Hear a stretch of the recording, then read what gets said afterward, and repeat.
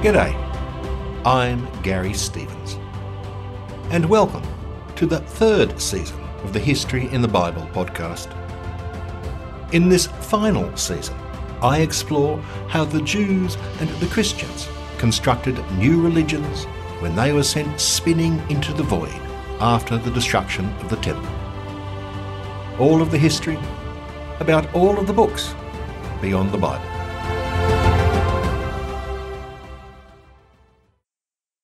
Episode 3.29, The Last Heirs of Abraham, Part 3, Survivors of the Jungle.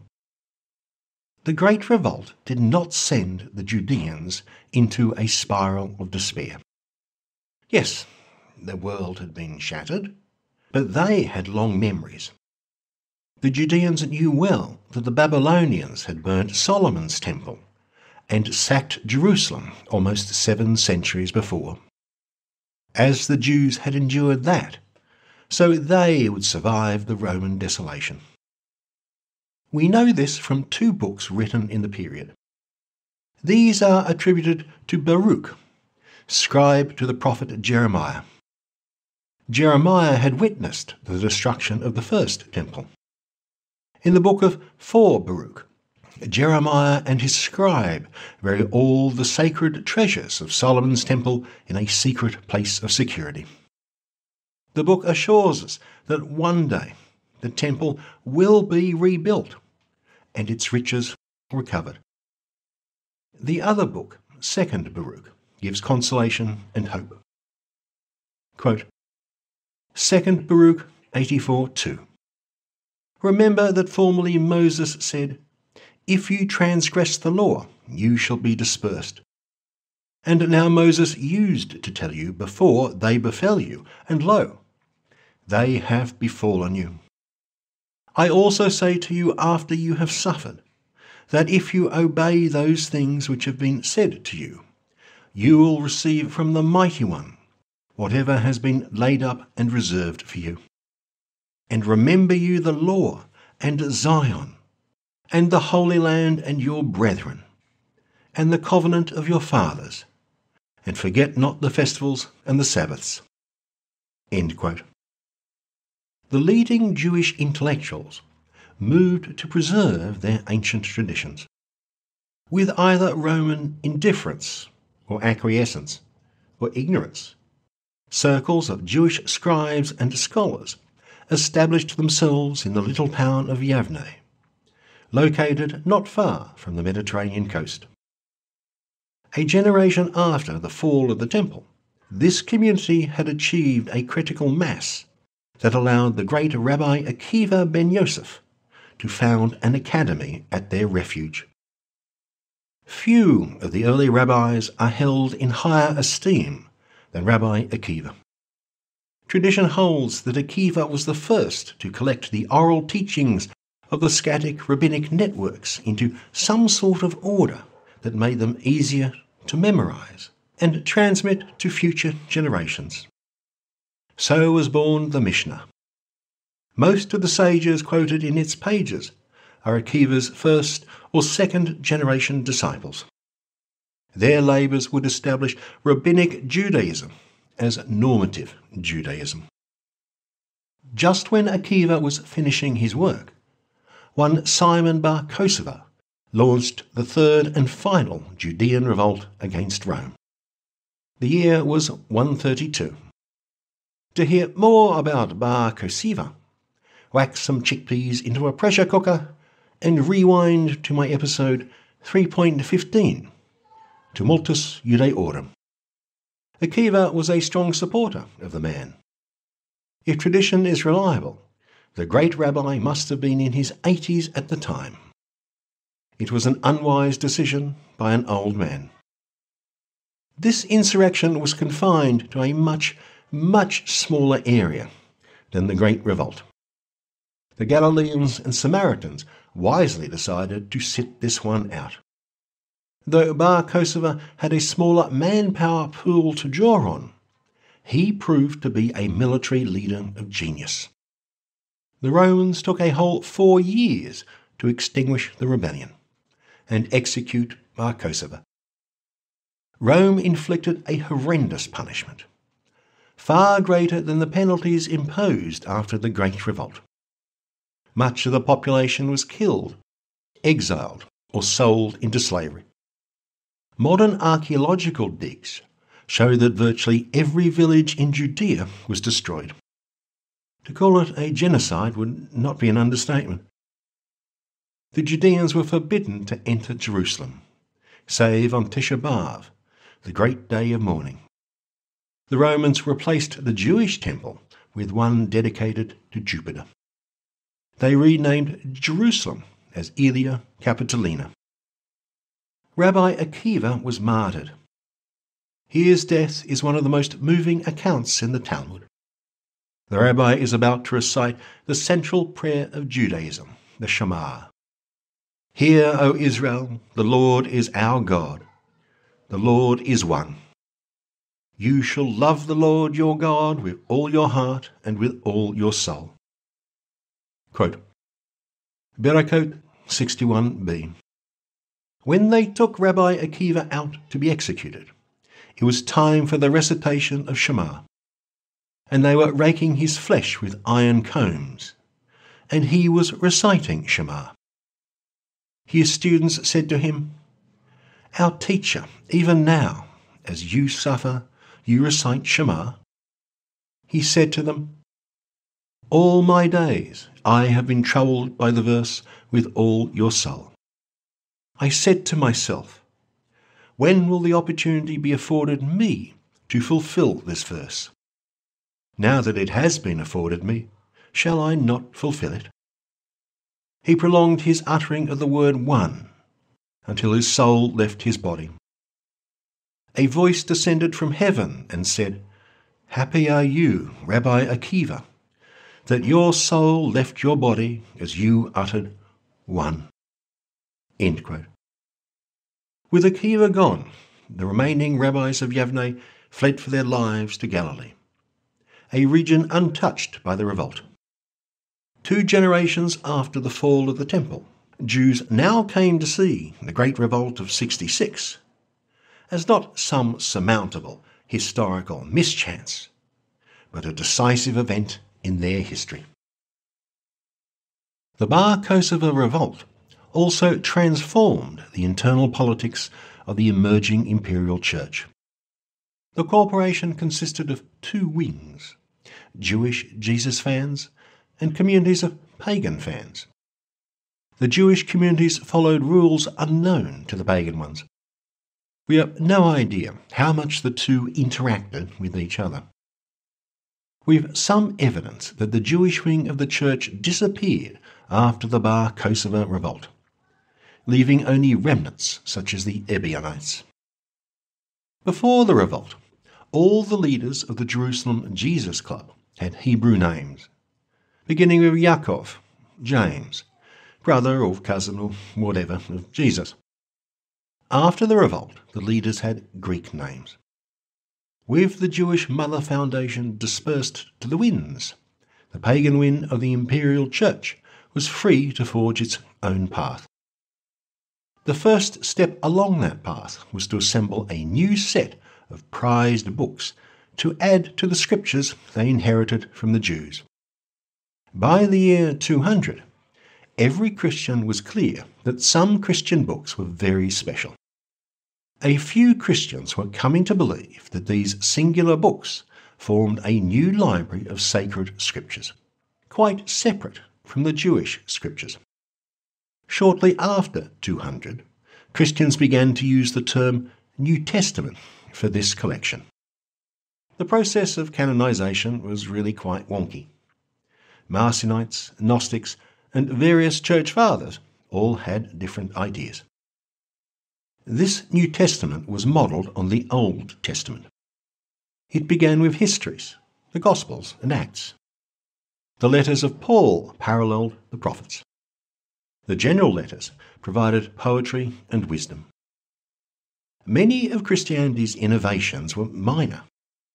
Take the virgin birth and the physical resurrection of Jesus. Were these expunged, the Christian story would barely change. The really big novelty was conflating the vague concepts of the Son of Man, the Son of God, and the Messiah. For more on all that, settle back with a bowl of steamed couscous and rewind to my episode 2.13, Grappling with the Greeks Part 4, Daniel in the Book of Parables. Up to the end of our time period, the year 200, the various Christian communities struggled to articulate their relationship to Judaism. The Christian hero was undeniably a Jew. The earliest Christians embraced the Jewish holy books as their own. Even the Gnostics incorporated Jewish ideas. Oh, and for more on those zanies, why not re-listen to my episode 3.19, Knowing Me, Knowing You, Part 1, The Children of Seth. Only one man, Marcion, tried to ditch those books and sunder Christianity from Judaism. As I related in episode 3.21, the Imperial Church Incorporate, Part 1, The Heretic, the Church rejected that idea wholesale. The Church was in a quandary. The Roman world was deeply suspicious of shiny new religious movements. Romans prized antiquity over novelty. Even the oddball mystery cults of Eleusis and Samothrace that flourished in the Middle Empire could trace their roots back centuries. The Church Incorporate had little alternative but to purloin the ancient traditions of Judaism as its own heritage. Christianity was no novelty, they said, but age-old. Christians had to confront an immediate problem. How could they justify such a claim when Judaism was still around? Jews were still gathering in synagogues, circumcising and keeping kosher, all of which Christians rejected. Some pagans asked, if Christianity is a revitalised ancient Judaism, then why aren't all Jews Christians? Why do both claim to be the favoured of the same God? Freed of any need to accommodate a sizable Jewish wing, the Imperial Church Incorporate produced several responses to that challenge. Some argued that Christianity must remain true to its Jewish roots. The New Testament fulfills the Tanakh, the Old Testament, but the Tanakh is still true and valid. That was the position taken by the Gospel of Matthew and the Ebionites. Others said that the Tanakh foreshadowed the New. It was a useful pointer, but must now pass away in the face of the reality of Jesus. So said the letter purportedly written by Paul to the Hebrews, that I explored in episode 3.10, Earliest Christians Part 2, Paul against Peter against Thomas. And so, alas, said the venomous Bishop Melito, writing around the year 190. Some communities thought the Jews had completely misunderstood their own books. That was the argue of the Epistle of Barnabas, supposedly written by a companion of Paul. As I related in episode 3.14, after the Apostles' Part 2, Holy Books and Blessed Bishops, this scathing letter almost made the cut into the New Testament. The author argues that for their entire history, the Jews willfully misinterpreted their own sacred books. Only Christians understood the Old Testament. Later Christian fathers took their lead from the strategies of the Epistle of Barnabas. Christianity, they said, was an ancient religion with ancient books, the Tanakh. Some Jews in the empire had failed to understand that the Tanakh was all about Jesus. The Old Testament even prophesied that the Jews would reject Jesus. Proof positive. The Christians got to have their cake and eat it too. We have no evidence that Jews converted to Christianity in any numbers after the Jerusalem foundation vanished in the mid-2nd century. Only the remnant Ebionites remained, and even they were gone by the year 200. The Jews had several good reasons not to join the Christians and their Messiah. First, The many apocalyptic books we have from the Second Temple period all depict the Messiah as a righteous and powerful leader. Many writings held that two Messiahs would arrive, one a virtuous priest and another a warrior to claim the throne of David. Whether he was one or two, whether a judge, a general, a priest or a king, the result would be the expulsion of the Romans and the re-establishment of the Jewish kingdom to a position of might and grandeur. Jesus was nothing like the Messiah that the Second Temple literature foretold. Jesus was no triumphant conqueror. He had been executed by the Romans, who were still running the show. Second, many Jews at the time did indeed believe that they would be resurrected to life one day, in Olam Haba, the world to come.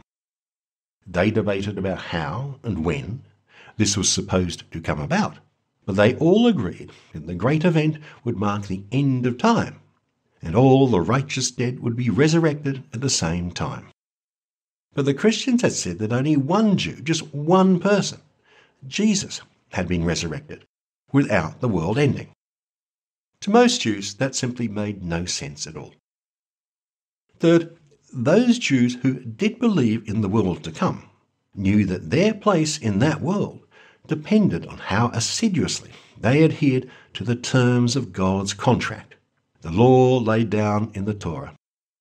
Of course, there were enormous disagreements about what that entailed. Could the oral traditions have something to say? The Pharisees said yes. The Sadducees disagreed. But all agreed that what you did was important, not what you believed. By the 2nd century, the Christians insisted that only correct belief, faith, would get you into God's good graces. And finally, Christian sectarianism repulsed many Jews in the years after Bar Kokhba. Generations before the Bar Kokhba revolt, Jewish groups had no hesitation in launching pungent attacks on their rivals.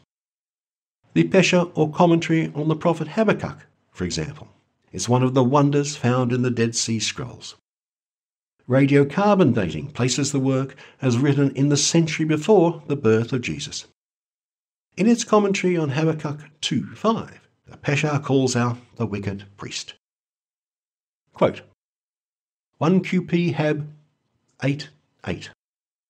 This concerns the wicked priest, who was called by the name of truth when he first arose. But when he ruled over Israel, his heart became proud, and he forsook God and betrayed the precepts for the sake of riches. He robbed and amassed the riches of men of violence, who rebelled against God, and he took the wealth of the peoples, heaping sinful iniquity upon himself. And he lived in the ways of abominations amidst every unclean defilement. Woo! End quote. We have no idea who the wicked priest was, although many scholars believe him to have been one of the Maccabean kings. What more Maccabees? Who doesn't? Then you really must check out episode 2.15, The Rise and Ruin of the Maccabees. After Bar Kokhba, the rabbis did their best to stamp out such sectarianism. The rabbis did flirt briefly with the concept of heresy, but only briefly. The civil war that was an important part of the Great Revolt had revealed in all its bloody horror the catastrophes that such dissensions could spawn. Instead, the rabbis institutionalized polite and scholarly disagreement. As I discussed in episode 3.23, the Imperial Church Incorporate Part 3, The Heresy Hunter, the influential church fathers Justin Martyr and Irenaeus devised the concept of heresy, wrong belief, which they defined as any belief that differed from theirs. The Church integrated that into its very DNA. From that time on, the opponents of the Imperial Church were not merely misguided, or mistaken, or ignorant, or foolish. They were maliciously evil, the spawn of Satan. The Jews refused to march down the broad apocalyptic avenue that the Christians so boldly followed, with banners flying. After 2 disastrous wars and a terrorist insurgency, the rabbis were convinced that that highway led only to catastrophe. The rabbis also erased the Enochite apocalyptic tradition by the time the Mishnah was compiled, around 200 CE AD. For more on that interesting tradition, rewind just 2 episodes and check out The Last Heirs of Abraham Part 1, Setting the Stage. Early Christians preserved Enochite ideas for rather longer. The letter of Jude and 1 Peter quote Enoch. Enochite notions about the Son of Man and the Messiah percolate through many books of the New Testament. Church fathers through the 3rd century quoted Enochite ideas with approval. After Christianity became the state religion in the 4th century, Christianity moved to a more philosophical theology and discreetly forgot about Enoch. Enoch would only be restored to Western sight by British literary adventurers in the early 19th century. For more on that, rewind to episode 3.4, Before the Great Revolt Part 2, The Apocalyptic Christians. Today, the works of Enoch are only canon in the Ethiopian Orthodox Church and prominent in the Mormon work, The Pearl of Great Price. Like the Christians, the Jews formed a new book, the Mishnah, to reinvent the Tanakh. Unlike the Christians, the Jews never called their new texts scriptures, nor did they label them a new covenant. The new Christian books had ransacked the Jewish tradition for symbols and motifs, for narrative forms and ways of explaining the world. The rabbis found their heritage plundered. Whether they did it consciously or not, the rabbis abandoned every literary form that the Christians stole. They invented the legal digest and commentary, a genre hitherto unknown in Judaism.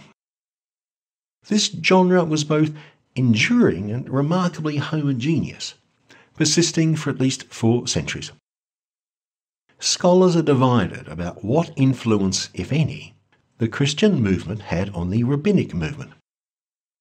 Many Jewish scholars are adamant that in the 2nd century that ended with the compilation of the Mishnah, the evolving Christian religion had no effect on the evolving rabbinic Judaism.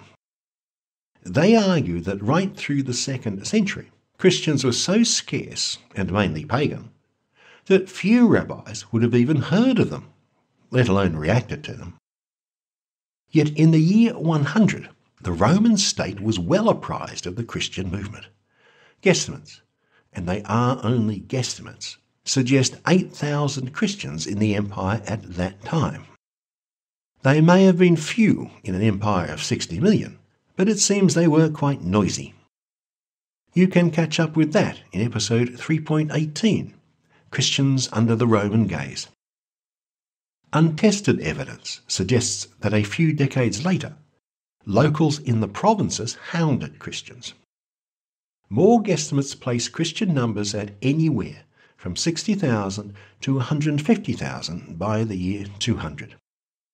If both Roman governors and the general populace had heard of the Christians, why not the rabbis?